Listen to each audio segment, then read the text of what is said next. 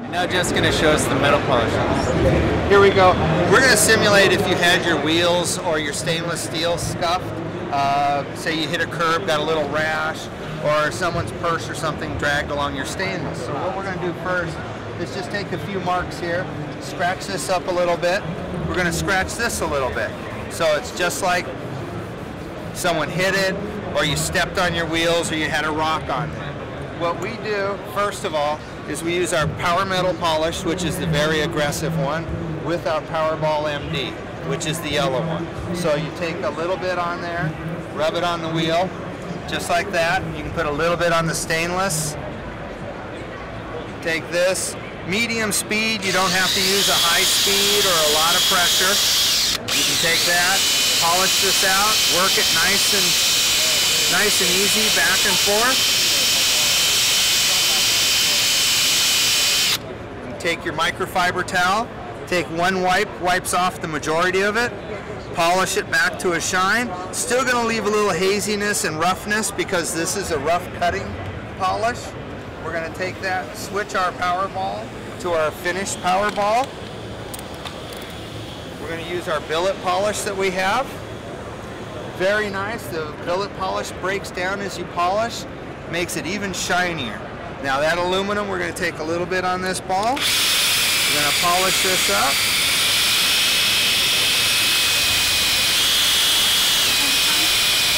Take that and polish it. Finish it up. Always use your microfiber towel. One nice wipe. You can take this and polish it to a finish. If there's still a little bit of a scratch left, you can take this back, reply some of it, go back over it. Sometimes it takes once or twice to get the finish, your desired finish that you're looking for.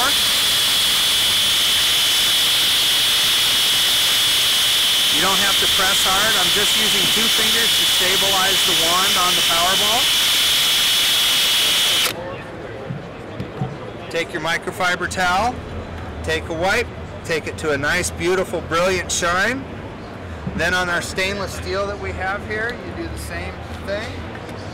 You go back, use your Powerball MD, put it on your drill, work your stainless. You're going to polish that stainless steel really, really nice. Bring that up to almost a chrome shine.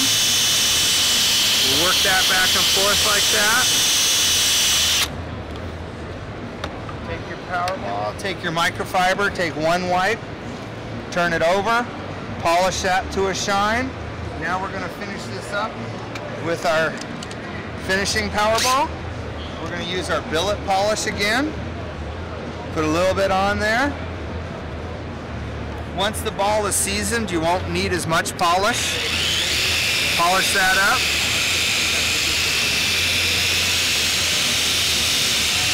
Again, you can see I'm not pressing. I'm just using 2 fingers on the wand to stabilize it. That gives me a lot better control. Polish that. Take this, take your microfiber towel again, take a wipe, polish that to a finished, beautiful luster shine.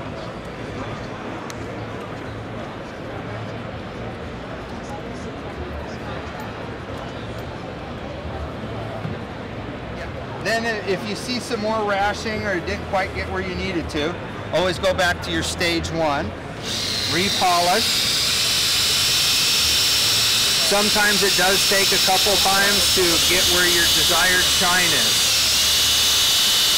You can work this up.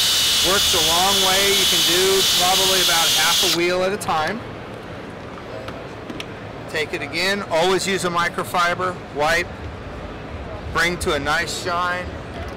Then you take your finishing power ball along with your billet polish. Put a little bit on.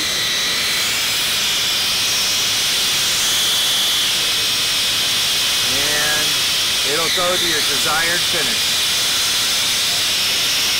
Get that edge. Make sure you get all the edges real nice and even. So you have a very nice even shine. Take your microfiber, take that and polish that to a finish. Now look at that chrome. Look at that, looks almost like chrome.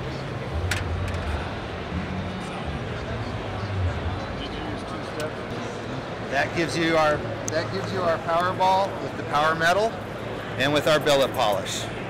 If the wheels aren't really bad or your steering wheel isn't really bad, most of the time your billet polish will do everything that you need. For your extreme cases, start with this one, finish with this one. It's really easy. This product and this product with the yellow balls go together.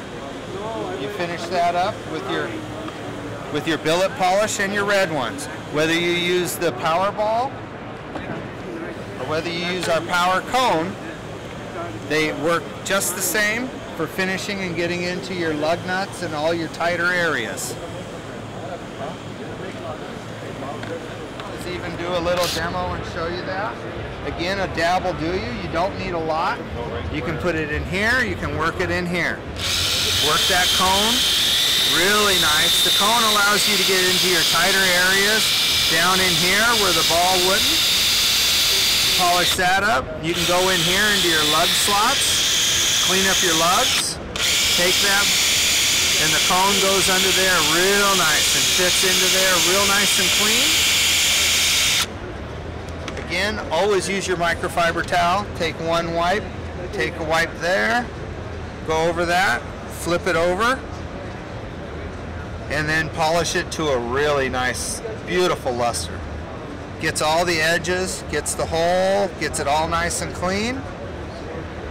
And now you fixed your wheel from bumping the curb.